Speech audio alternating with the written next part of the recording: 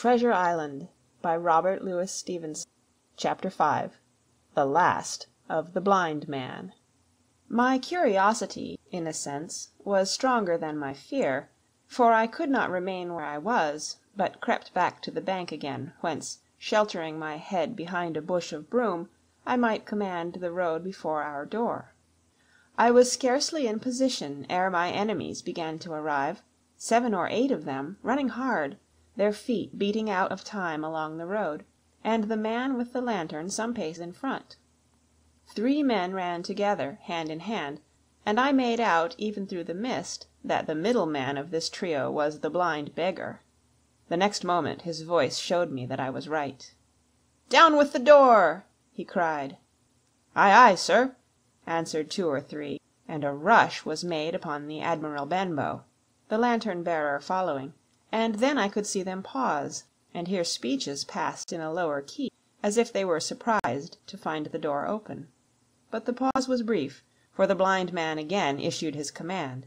His voice sounded louder and higher, as if he were afire with eagerness and rage. "In! In! In!" he shouted, and cursed them for their delay. 4 or 5 of them obeyed at once, 2 remaining on the road with the formidable beggar. There was a pause, then a cry of surprise, and then a voice shouting from the house, "Bill's dead!" But the blind man swore at them again for their delay. "Search him, some of you shirking lubbers, and the rest of you aloft, and get the chest!" he cried. I could hear their feet rattling up our old stairs, so that the house must have shook with it. Promptly afterwards fresh sounds of astonishment arose. The window of the captain's room was thrown open with a slam and a jingle of broken glass, and a man leaned out into the moonlight, head and shoulders, and addressed the blind beggar on the road below him. "Pew!" he cried. "They've been before us. Someone's turned the chest out alow and aloft." "Is it there?" roared Pew. "The money's there." The blind man cursed the money. "Flint's fist, I mean!" he cried. "We don't see it here nohow," returned the man. "Here, you below there, is it on Bill?" cried the blind man again. At that another fellow, probably he who had remained below to search the captain's body, came to the door of the inn. "Bill's been overhauled already," said he. "Nothing left." "It's these people of the inn! It's that boy! I wish I had put his eyes out!" cried the blind man, Pew. "They were here no time ago. They had the door bolted when I tried it. Scatter, lads, and find 'em." "Sure enough, they left their glim here," said the fellow from the window. "Scatter and find 'em! Rout the house out!" reiterated Pew, striking with his stick upon the road. Then there followed a great to-do through all our old inn, heavy feet pounding to and fro, furniture thrown over, doors kicked in, until the very rocks re-echoed, and the men came out again, one after another, on the road, and declared that we were nowhere to be found. And just then the same whistle that had alarmed my mother and myself over the dead captain's money was once more clearly audible through the night, but this time twice repeated. I had thought it to be the blind man's trumpet, so to speak, summoning his crew to the assault, but I now found that it was a signal from the hillside towards the hamlet, and, from its effect upon the buccaneers, a signal to warn them of approaching danger. "There's Dirk again," said one. "Twice. We'll have to budge, mates." "Budge, you skulk!" cried Pew. "Dirk was a fool and a coward from the first. You wouldn't mind him. They must be close by. They can't be far. You have your hands on it. Scatter and look for them, dogs. Oh, shiver my soul!" he cried. "If I had eyes!" This appeal seemed to produce some effect, for 2 of the fellows began to look here and there among the lumber, but half-heartedly, I thought, and with half an eye to their own danger all the time, while the rest stood irresolute on the road. "You have your hands on thousands, you fools, and you hang a leg. You'd be as rich as kings if you could find it, and you know it's here, and you stand there skulking. There wasn't one of you dared face Bill, and I did it, a blind man, and I'm to lose my chance for you. I'm to be a poor crawling beggar, sponging for rum, when I might be rolling in a coach. If you had the pluck of a weevil in a biscuit, you would catch them still." "Hang it, Pew, we've got the doubloons," grumbled one. "They might have hid the blessed thing," said another. "Take the Georges, Pew, and don't stand here squalling." Squalling was the word for it. Pew's anger rose so high at these objections, till at last, his passion completely taking the upper hand, he struck at them right and left in his blindness, and his stick sounded heavily on more than one. These, in their turn, cursed back at the blind miscreant, threatened him in horrid terms, and tried in vain to catch the stick and wrest it from his grasp.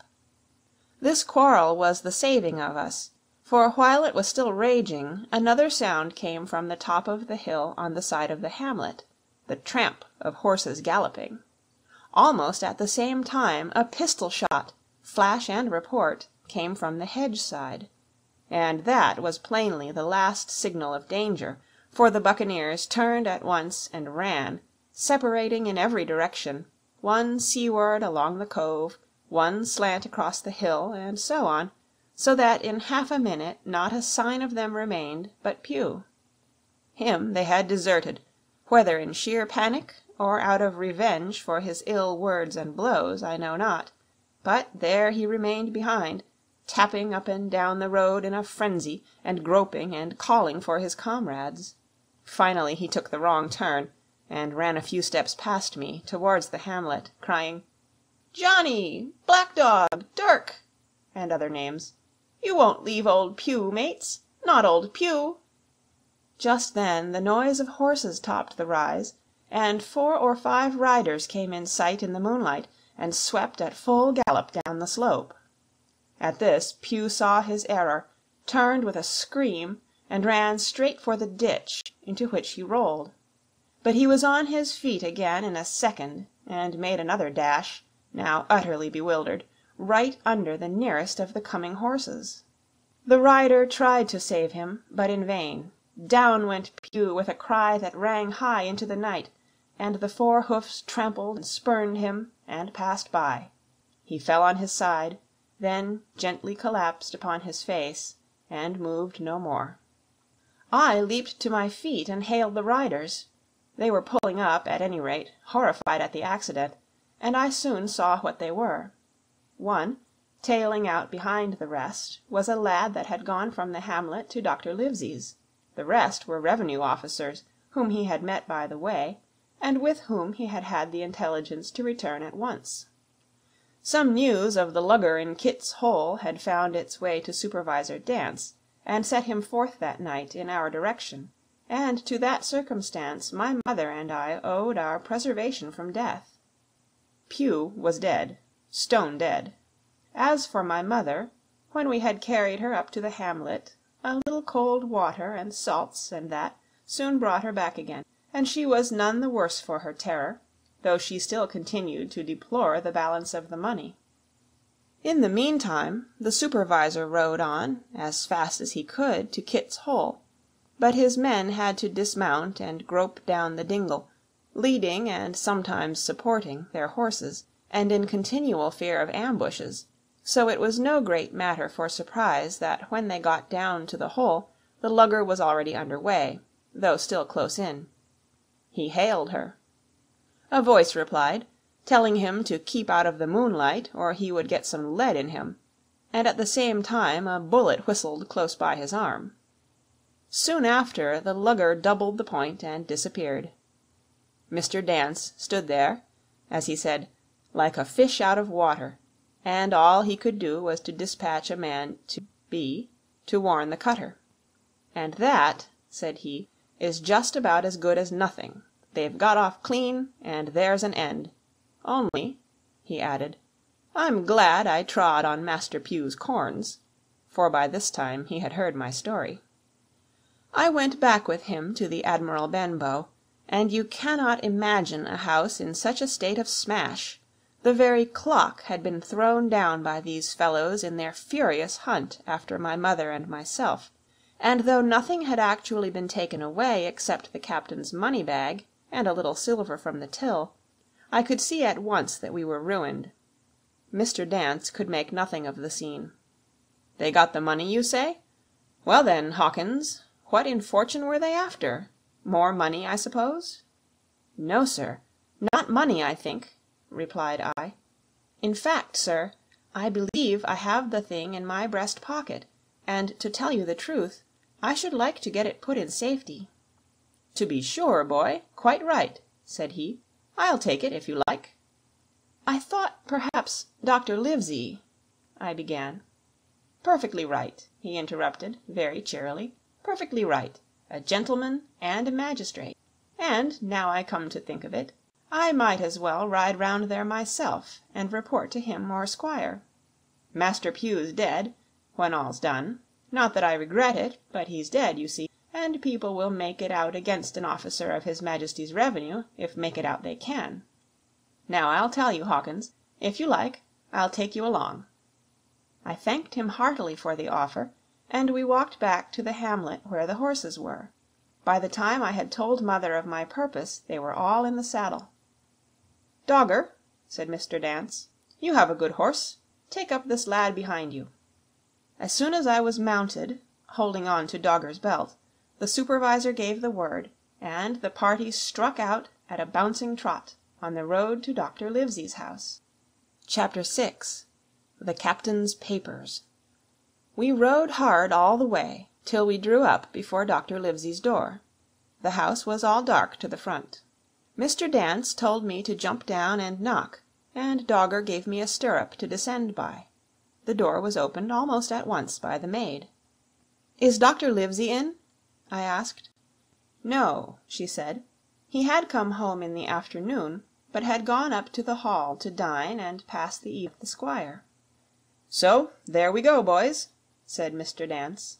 This time, as the distance was short, I did not mount, but ran with Dogger's stirrup leather to the lodge gates, and up the long, leafless, moonlit avenue to where the white line of the Hall buildings looked on either hand on great old gardens. Here Mr. Dance dismounted, and, taking me along with him, was admitted at a word into the house.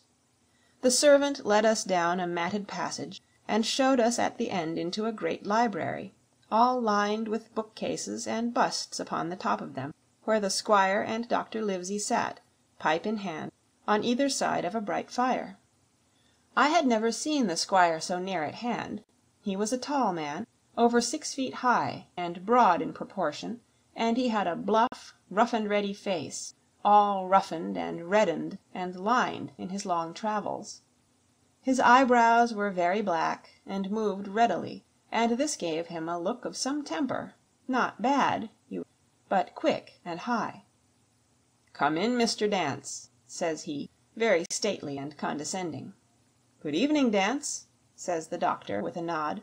"And good evening to you, friend Jim. What good wind brings you here?" The supervisor stood up straight and stiff, and told his story like a lesson, and you should have seen how the two gentlemen leaned forward and looked at each other, and forgot to smoke in their surprise and interest. When they heard how my mother went back to the inn, Dr. Livesey fairly slapped his thigh, and the Squire cried "Bravo!" and broke his long pipe against the grate. Long before it was done, Mr. Trelawney, that, you will remember, was the Squire's name, had got up from his seat and was striding about the room, and the doctor, as if to hear the better, had taken off his powdered wig and sat there looking very strange indeed with his own close-cropped black poll. At last Mr. Dance finished the story. "Mr. Dance," said the Squire, "you are a very noble fellow, and as for riding down that black, atrocious miscreant, I regard it as an act of virtue, sir, like stamping on a cockroach. This lad Hawkins is a trump, I perceive. Hawkins, will you ring that bell? Mr. Dance must have some ale." "And so, Jim," said the doctor, "you have the thing that they were after, have you?" "Here it is, sir," said I, and gave him the oilskin packet. The doctor looked it all over, as if his fingers were itching to open it, but instead of doing that, he put it quietly in the pocket of his coat. "Squire," said he, When Dance has had his ale he must, of course, be off on his Majesty's service, but I mean to keep Jim Hawkins here to sleep at my house, and, with your permission, I propose we should have up the cold pie and let him sup." "As you will, Livesey," said the squire. "Hawkins has earned better than cold pie." So a big pigeon pie was brought in and put on a side table, and I made a hearty supper, for I was as hungry as a hawk, while Mr. Dance was further complimented, and at last dismissed. "And now, squire," said the doctor. "And now, Livesey," said the squire in the same breath. "One at a time, one at a time," laughed Dr. Livesey. "You have heard of this Flint, I suppose?" "Heard of him!" cried the squire. "Heard of him, you say? He was the bloodthirstiest buccaneer that sailed. Blackbeard was a child to Flint. The Spaniards were so prodigiously afraid of him that, I tell you, sir, I was sometimes proud he was an Englishman. I've seen his topsails with these eyes off Trinidad, and the cowardly son of a rum puncheon that I sailed with put back, sir, into Port of Spain." "Well, I've heard of him myself, in England," said the doctor. "But the point is, had he money?" "Money?" cried the squire. "Have you heard the story? What were these villains after but money? What do they care for but money? For what would they risk their rascal carcasses but money?" "That we shall soon know," replied the doctor. "But you are so confoundedly hot-headed and exclamatory that I cannot get a word in. What I want to know is this. Supposing that I have here in my pocket some clue to where Flint buried his treasure, will that treasure amount to much?" "Amount, sir!" cried the squire. "It will amount to this. If we have the clue you talk about, I fit out a ship in Bristol dock, and take you and Hawkins here along, and I'll have that treasure if I search a year." "Very well," said the doctor. "Now then, if Jim is agreeable, we'll open the packet." And he laid it before him on the table. The bundle was sewn together, and the doctor had to get out his instrument case and cut the stitches with his medical scissors.